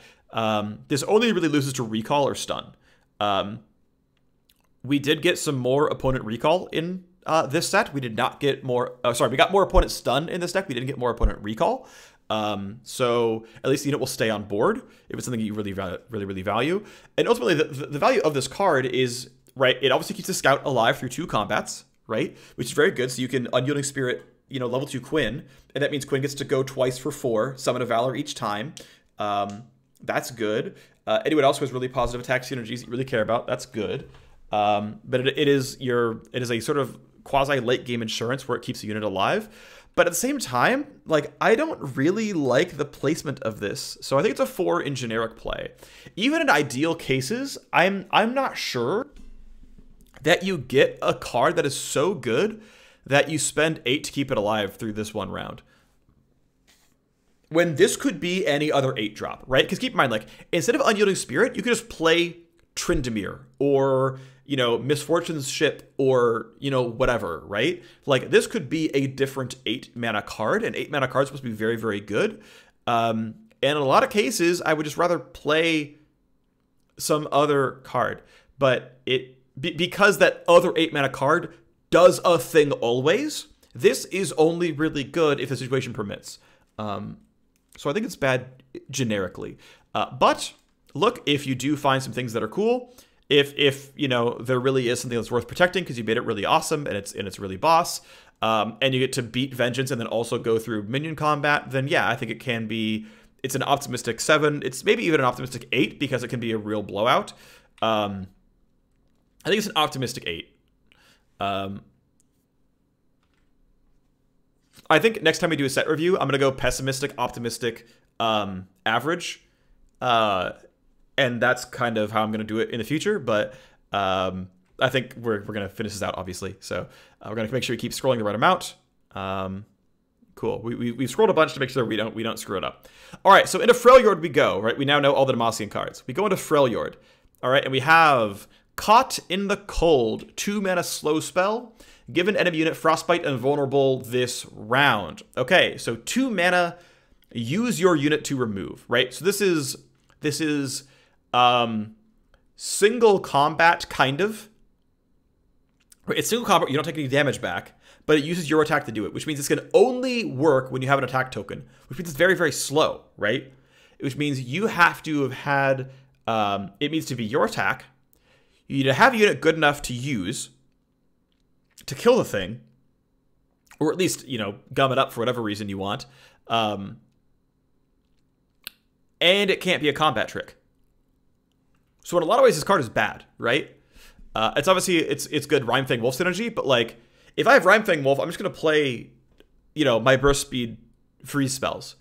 This allows other units to get Challenger, right? This allows you to say, okay, you have Karma, I'm going to Caught in the Cold you, and then go for it. So this allows, right, this is basically how, I mean, this is Freljord's version of Mystic Shot, Black Spear, Get Excited, Single Combat. It's Freljord's removal, because Freljord doesn't really have removal, right? So in the context of Freljord needs removal, this is a very good card. It also allows you to, you know, use an overwhelm unit to hit face, right? This allows you to, you know, Frostbite vulnerable something if Sejuani was already in play, or, you know, the effect's no longer, you know, getting used, and now Sejuani gets to go again to overwhelm this thing. It allows you to, you know, let Tryndamere just like whack something go face. Giving something vulnerable is a nice effect. I still feel like it's very, very, very slow. It's only 1 round, so it's only on the turn you're going to attack. It's not a combat trick. Combo potential is decent, but I think it's overall a fairly weak card. Next up is Shared Spoils, 3 mana spell. We're going to scroll here. Grant the top 3 units in your deck +1/+1. Is that a good card? Well, it is a spread out version of Take Heart or Stand Alone. You could easily just jam this on turn 2 and wait and see what happens. If you Plunder, though, it is draw a card. And it's draw one of them, right? So it's not even draw a card. It is guaranteed draw a card of +1/+1, which is really, really nice. So, again, there's some Yeti synergy here, because if you can get a Yeti into the top of your deck, this is going to guarantee be hit by Shared Spoils. Your odds are at least 1 in 3, and actually better than that. Well, no, your odds, yeah, your odds are 1 in 3 that it draws you the Yeti.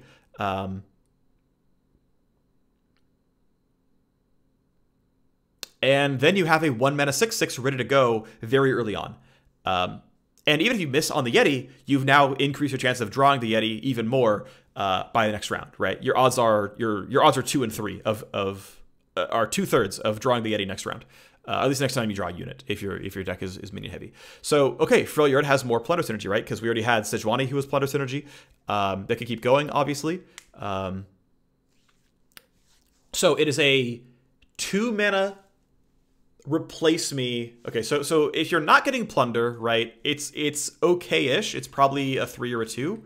It costs you a card, but it gives you some value down the line. I mean, this is basically bad Omen Hawk, right? Like, Omen Hawk is a 1 mana 1/1 that buffs 2 units. This is a 2 mana nothing that buffs 1 more. That's obviously pretty bad. That said, obviously, so yeah, it's bad if you don't plunder. If you plunder, it's replace me. The unit you have is permanently +1/+1, which is not terrible. It's maybe worth 1 mana to do that. And then the 2 other things you draw are good. So this is actually very good in a plunder deck. I think it's overall a 5, because I think you can, in some ways, like make this happen down the line. I guess yeah, plundering is gonna happen some. So we'll make it a 3 on average because it's gonna happen sometimes. Alrighty, we scroll down to cards we haven't seen yet, and we get Aurora Borealis. 7 mana burst. Create 2 random Poros from any region and 2 Poro snacks. Now, I am not certain. It doesn't say in hand, right? It doesn't say in hand. But I've never seen... But I feel like if it was going in play, it would say summon 2 random Poros from any region and play 2 Poros, right? Like, I would almost expect there to be different wording here. So I am not sure which one this is. I actually just don't know. If it makes them in hand, it's 7 mana, draw 4, right? I think it's in hand. The more I think about this card, the more I think it's in hand. It's 7 mana, draw 4, right? So it is a cheaper version of... it's cheaper and more draws than... what's it called? I'm blanking on the name of it, but it'll get there eventually. Progress Day, right? It is cheap Progress. It is more cards, arguably cheaper in some ways. Progress Day. Now, it's going to be really hard to play Borealis and then also the Poro Snacks, but it is burst speed. So if you have 13 mana, you can Borealis, Poro Snacks all on the same round at 13. It gives you 2 random Poros. It can give you Lonely Poro. It can give you the 3/3 Overwhelm. This is definitely good, right? I think this is a good card. Now, would you play it in a random deck that doesn't want it? No. It's 7 mana. Create 2 1/1s in hand. This is pretty bad overall. Is the spam 1-drops deck gonna run Poros? Probably not. I think the 1-drop deck is probably not a Poro deck. At least I don't think it is. Maybe it is, but I think it's not. But regardless, what else we got going on here? In a Poro deck, it's a lot of power, right? It helps you refill the board. It buffs the board you have. If you're playing a specific Poro deck, I think this is a card you definitely include probably 2 of. I think 2 is appropriate. You have a lot of card draw in Poro decks in general because of Poro Herder. And you're in Freljord automatically, which also has card draw, so I think you don't need to go too deep in your deck to find it. I would run maybe at most 2 of these, and I think it's solid. We go into Ionia. We get to Eye of the Dragon. It is a 2 mana 1/3 with a tune, so it's kind of a 1 mana 2/3. Or sorry, a 1 mana 1/3. Okay. Now, if you're able to cast 2 spells, then on the next round start, you summon a Dragonling. And a Dragonling is a 2/1 ephemeral lifesteal. That's pretty good, right? It is a way to heal back up. It is a way to block or at least deal some damage. And it's going to be at least a little bit annoying. So if you are playing a spell jamming deck, right, you play this on 2, you then play 2 spells on 3, you then get your Dragonling on 4. It takes a while to get there, to be clear, right? Because you're probably not playing 2 spells and also jamming this card down on 2 or something. You're doing this much later on in the game. But it does, on round start, create some chump blockers with lifesteal to stall the game out. If you're going to play, you know, a lot of card draw, a lot of spell jamming. Now, this does not really fit the, like, I don't think it super fits the 1-drop spam, like, let's go, you know, throw a bunch of cards down. Let's just draw a million cards and jam them and you know, hopefully they're spells, and, you know, we top out with that epic that makes everything, like, you know, 6/6 because we played a bunch of spells. I don't think it fits that deck. This is much more of a slow tempo card, right? This is, we're going to wait and level up Lee Sin. We're going to wait and level up TF. We're going to wait and play a more controlled game plan. And so we're going to constantly play 2 cards like Retreat, Return, and Sonic Wave Resonating Strike, which just costs 3 mana, and we get a free 2/1 out of it. We get some free lifesteal out of it. We get some free damage out of it. That's not too bad. So I think it fits that deck type, and is pretty good there. So in an average deck, it is sometimes a 3/3. It takes a while to get there, but that's actually okay. I would not run this in most decks. I think having to play 2 spells in the same round can be hard to do for most decks, but I think the upside's decent. In a more control-y deck, yeah, I'm going to keep going with the 7 where it's like, yeah, this is pretty solid. Overall, I think it's a fairly weak card, but actually we're going to go... The fact that it's a tune, right, makes it really cheap. I want to point that out, right? That it self-synergizes because it's a 1/3 that, you know, only really costs you 1 real mana. Because of that, if you played the 1 mana attune and you play this card, you can play 2 1 mana spells on the same turn, and then you'll get your Dragonling on 3. That'll help a little bit. Still, that requires synergy, so we're going to keep it at 7.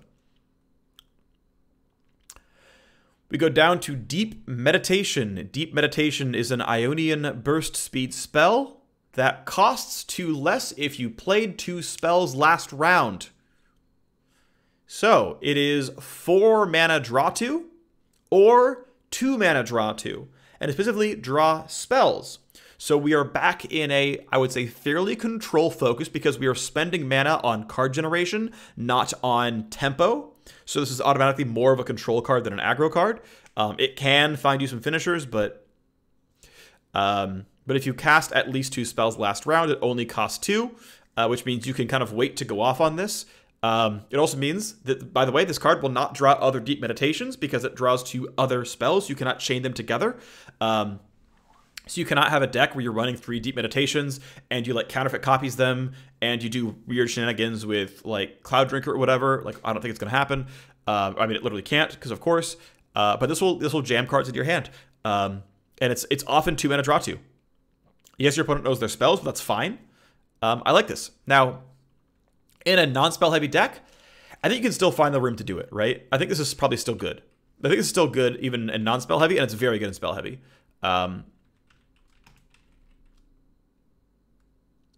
Yeah, I think it's just a good card overall. Next, we go to Horns of the Dragon, one of the very, very few other double attack units in the game. It's a 6 mana 4/6, aka kind of a 6 mana 8/6. I think you really, really want to get this guy overwhelmed somehow. As a vanilla body, it's actually decent, right? This is above average by far. An 8/6 for 6 is good. It is above market rate. I don't quite want to go for 7 because I don't think it's quite there. Just because 6 is getting a little bit late in the game, and you want some, you want things like Hecarim on 6, right? Hecarim is better than this card, right? Even level 1 Hecarim, if it could never level up, is better than this card. But yeah, I mean, this is pretty solid. If you can get this guy overwhelmed, if you can get this guy elusive, if you can give this guy, ways of dealing bonus damage, this thing can really, really take over. If you have ways of, getting challenger, overwhelm, vulnerable, whatever, there's some cool stuff there. I have not really figured out the right ways of using double attack. It's a little awkward in that, like, well, I kill something small and my second attack doesn't do anything because I quick struck it, or I hit something big and I lose my unit and it was just an 8/6. I guess it's the flexibility, right? It's that it eats small things for breakfast, but it can also trade up or hit face for a lot. I guess that's really where it goes. I think it's a solid card overall. I think you could just like play this and then buff it sometimes. I think it's pretty decent. All right, now we go down to Noxus. We already did Ravenous Flock and Demolitionist. So we go to Death's Hand. Death's Hand, deal 2 to an enemy unit and 1 to their Nexus. Okay, so this is Parlay without the if statement, right? It's also Mystic Shot with 1 to face at the very end of it. So it's expensive Mystic Shot that triggers Parlay and Nexus damage effects. Okay. Yeah, I'm going to go a 7, honestly. I mean, Mystic Shot's an 8 or a 9, right? So being slightly worse Mystic Shot is totally fine. This is a very good card, I think. Again, it gives you plunder effects. It's reasonably cheap, so you can probably reliably get something good out of it afterwards. Yeah, I think I'm just kind of a fan of this. I think it's a good card. It's a very good card. I could easily see running 3 of it in almost every deck. I think it's an auto-include in anything that's plunder focused, in anything that's hit next focused. This, again, has Powder Keg synergy. Yeah, love the card. Next up, Noxus gets a 3 mana 4/3 Overwhelm. Very good card. Very, very good aggressive card. Basically, if you're playing aggro Noxus, you want this card. You're main decking this every single time. This is very, very likely to trigger plunder effects. There is a real chance that, actually, the more I think about it, I think the like steal cards from your opponent's deck archetype is probably still mostly mono Bilgewater, but yeah, this is gonna be pretty solid. This is a good card. It's very good in aggro. It's gonna give you some over the top plunder synergy, and it will also it's also good with vulnerable, because you're gonna find some random like 2/2 to kill and get damage over the face and still remove. Like cards like this, efficient overwhelm cards are amazing with vulnerable. Absolutely amazing with vulnerable. Sejuani would love to just neuter something so that Iron Ballista can kill it. It's like favorite synergy. So this is very good. Noxian Fervor, I believe we already had. City Breaker already had. Swain already had. Armored Tusk Rider. Armored Tusk Rider is a 6 mana 6/5 overwhelm. I'll give that a 5. That's fine. But it also only takes damage from enemy units with 5 or more power. So if you don't one-shot it, you don't even deal damage to this thing, because that's at least a 6. I don't want to go that much higher, because it is still a slightly understated 6-drop. But wow, this is more absurdly good vulnerable synergy. Absurdly good vulnerable synergy, where you can vulnerable something with 4 attack, and this thing just eats it for breakfast. This is amazing. Absolutely amazing. Amazing card. I'm going to give this another 8 as well. Here's the weird thing. Because it costs 6, even though it's super cool, I have a hard time making this an 8 out of 10. Because part of me just doesn't want to believe that relatively vanilla units can be highly rated. I think I'm going to force myself to say 7. Because all it is an efficient unit. And it's not like They Who Endure, which is a 6 mana 12/12. Like, it's a 6 mana 6/5 that sometimes the 6 mana 6/12. And that's great, right? That's still very, very good. But it's still just a unit. So I'm going to stick with there. Actually, one other thing, it's a great blocker. We're gonna go to 7 here. Because it's a blocker, right? You can block any 4-attack unit and just win here. Yes, they can use a combat trick. Sure, there's other things going on, but like, this is actually an absurdly good blocker as well for a lot of situations. So I like that a lot. What? There we go. It's a 788. There we go. Right there. We scrolled down. My apologies. I keep doing this wrong. I'm a bad person. All right. We go to the last card that we haven't seen in Noxus yet, which is Auroch Glinthorn. It's a 6 mana, 6/6. When I attack, stun all damaged enemies. And there's no associated card, which means it theoretically is instant speed, much like with Ashe, where she frostbites the second the attack is declared. There is no cog on the timeline, which means this cannot synergize with Misfortune, right? You cannot sequence this with MF and have MF like damage all the blocking units and then stun them, and now they've been knocked off the front row. This just instantly stuns damaged enemies, which means that if you want to lead with something like Make It Rain and ping a bunch of stuff, or any other interesting way of doing this, then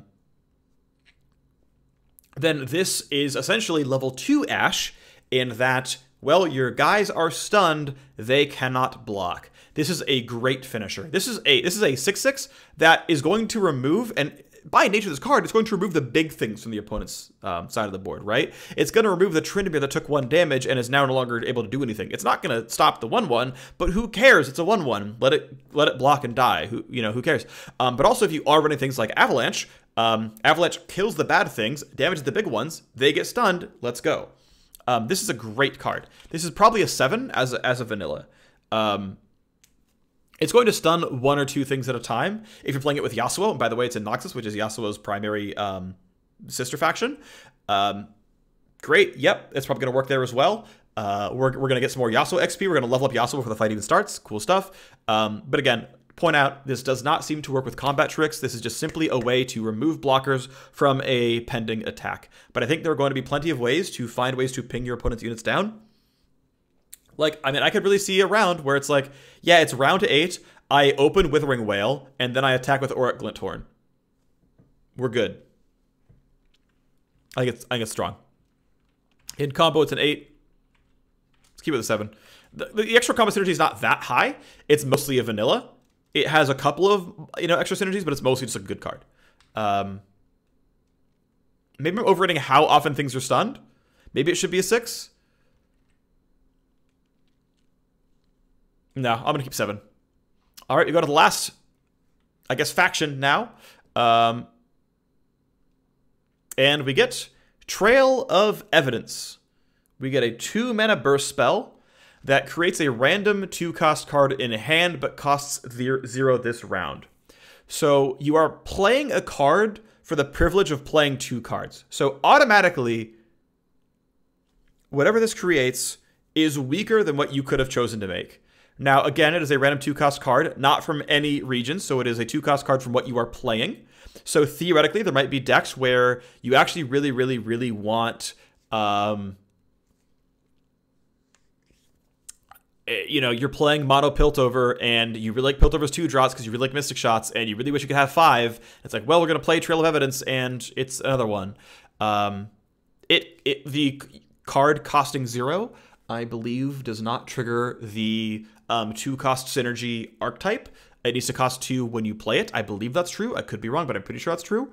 But it does allow you to play 2 cards. So if you have anything that wants you to play multiple cards, then great. Now, it's not a draw effect. It is a create effect.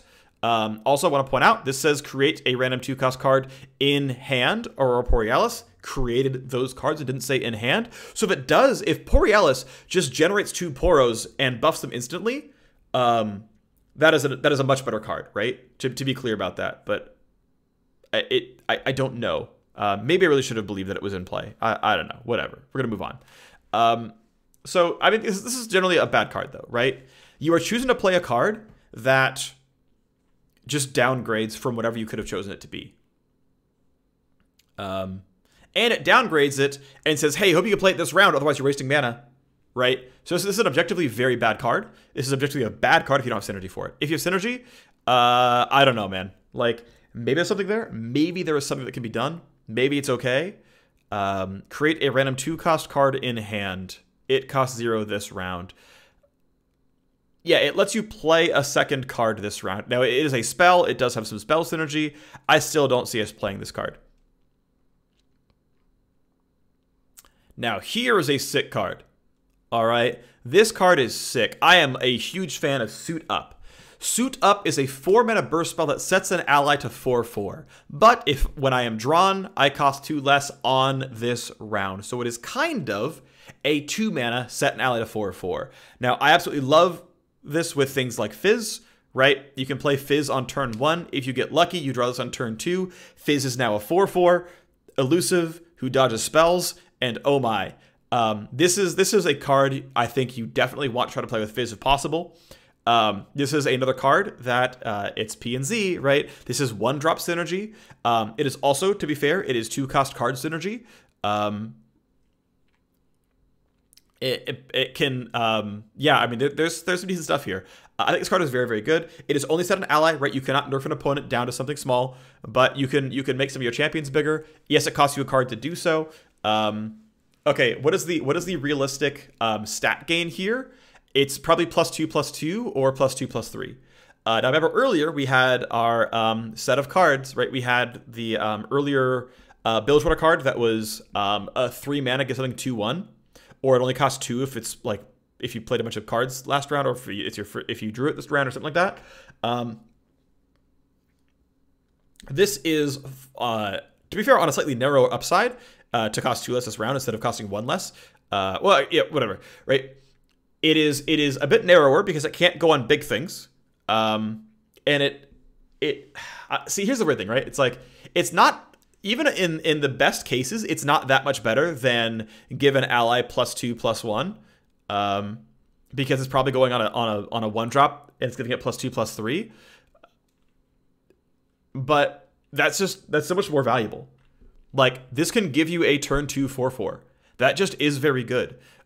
This actually further beats things like Frostbite. This helps ensure that it gets out of range of scary damage spells. That, you know, you can, like, Fiora can be damaged, and then you can bring her back up to 4 health before she levels up. Like, I think there's just more usability here because you go back to 4 health. I think it's a really big deal. So I'm actually a fan of this. Suit Up, I think, is generally, it's still generally a 4. It's a small buff, but I think on Synergy it's a 6 or so. I think it's an overall okay card. I know, like, I was saying a lot of positive things, and I'm ending kind of low here, but, like, ultimately it is still a very constrained buff card for most decks. In fact, for most decks, it's probably really bad. It's like a 3 or a 2. For most decks, it's actually a pretty bad card. Let's stick with 3. But there are going to be synergy decks where it's like, yeah, let's go buff my 1/1 into something very, very powerful. Let's do it. I can like it there. Next up, we get the next big cat card. We get Submersible. It is a 1/5 elusive for 5, which is very bad. That's like a pretty much instant 1. This would need to be probably a 4/5 to be good. When I am summoned, draw 1. Oh, okay. So it's a 5 mana 1/5 draw card. Okay, so it's more like a 2. When I'm summoned, draw 1. Then, if you've played at least 10 other cards with different names, make me a 5/5. Okay, so if you're playing Singleton, now again, you would have had to play 10 other cards with different names. I think this realistically lines up pretty well with... oh, and by the way, like, I know I was talking about Professor Von Yip a while ago. I'm pretty sure Professor Von Yip is give my 1 attack allies, not 1 cost allies, +1/+0. I could be wrong. I think that's true, though. Regardless, like, it's still going to fit the deck archetype. There's just, like, both ways to buff things. But regardless, we go to Submersible. So this would be buffed by Professor Von Yip, for example, because it's a 1 attack ally. But if you've played at least 10 other cards with different names. Okay, so if you're not drawing other cards, you must have... this must be coming down in rounds 6 or 7 to have drawn that many cards. If you're doing mass card draw, you can go down a little bit earlier, of course. And ultimately, 5/5 elusive draw card is a very good card, right? 5/5 elusive draw card, if it happens, is actually the best card in the game, right? It's just, like, strictly better than Shadow Assassin. Okay, fine. Shadow Assassin costs less, sure, and the tempo matters, so we'll go to a 9. But, like, 5/5 elusive draw card is very good. Is very, very, very, very good. And yes, I'm really putting a 7-point difference between what 4 power does for this card. This outright wins the board against all possible... or all reasonable elusives. This honestly puts some tempo on your opponent as well because it's hard to remove. It hits face for 5 every turn as elusive, or every other turn as elusive. This is a good card. How hard is it to get 10 cards out overall? Well, not on curve, but, like, in any realistic game, you will eventually have this happen. I will probably not main deck Submersible, but realistically... you know, if you draw this at all and you draw it on, like, round, I don't know, 9 or something, you probably have the level up condition met. So, you know, I'm increasingly going to, hey, this card's actually decent. Getting it down on curve is better. But, okay, the more I look at this card, the more I'm like, actually, this condition is not hard. Not really. Now, the difficulty, and I want to be clear about this, is if you're building your deck really, really optimally and it's really, really tightly tuned, you're probably playing, like, 11 or 12 3-ofs. And then, you know, let's call it, you know, 3 or 4 2-ofs, right? Which means you only ever have 15 different cards in your deck, which means you have to actually draw pretty high variance in order to get there. So I think a really finely tuned, like, zoo deck or a control deck is probably not going to hit this very often. So we're going to keep it as a 4, but especially in Limited, I think Limited's going to hit this a lot. This is going to be an amazing card in Expeditions. And I think it's going to be a decent number of different decks that will actually run this card because of things that just, like, that have huge draw synergy or have card creation synergy. Submersible is going to get playable in that. And then finally, the very last card is Chief Mechanist Zevi. 6 mana, 5/6. Okay, a little bit weak, but not horrible. When you draw a card, give it fleeting and create a copy of it. So your hand can never grow any larger, at least not long term, but you are now getting double of every card you ever play. Now, I think this is actually almost always pure upside.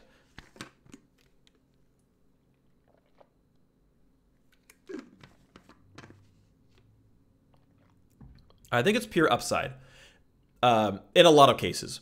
So obviously you can draw like, oops, I drew an 8-drop that I can't use. Oh, we're screwed. But this is an amazing top end in a card churn deck. Like, keep in mind now that this card existing means Twisted Fate levels up off of casting pick a card, or whatever the card's actually called, because you draw a card at the start of round, which means you draw 2, and then you draw 3 cards, which means you draw 6, and Twisted Fate is instantly level 2. Assuming your hand is empty enough for it to work. And now you're here with 7 mana, and 8 fleeting cards to play, which you just need to, like, eject from your hand as fast as possible. This is a card where it's like, you're going to need to end the game pretty fast because you can no longer play with subtlety. And the cards you draw, you can't play all of them, but like, hey, if you draw, you know, 2 the Harrowings, it's like, well, that's too bad I can't use them both, but like, I was going to play the Harrowing anyway, so who cares? You know, obviously, if you rummage is now draw 2 and then double those cards. So you've got, you know, 4 cards to play. Yes, you've got to play them all right now, but it makes cheap draw effects very, very good, which is I think quite nice, quite good. I think this card ultimately ends up as still okay in an average deck. I still don't see myself throwing this into a main deck, but this is a game winner in a card churn deck, and I think it's pretty good overall. All right, that is it. That is 2 hours of covering the last 50 so odd cards of the set. I am excited about the set launch. It's going to be a whole lot of fun. Sadly, my internet has been hating my streaming, but I will try to stream if I can with set 2 coming out. I think it's going to be a whole lot of fun. Thank you so much for tuning into the video. Hope you made it the whole way through. If not, it's okay. And I'll see you next time. Next video should be the set 1 time capsule. So that'll come out sometime this week. Thanks for watching. I'll see you next time.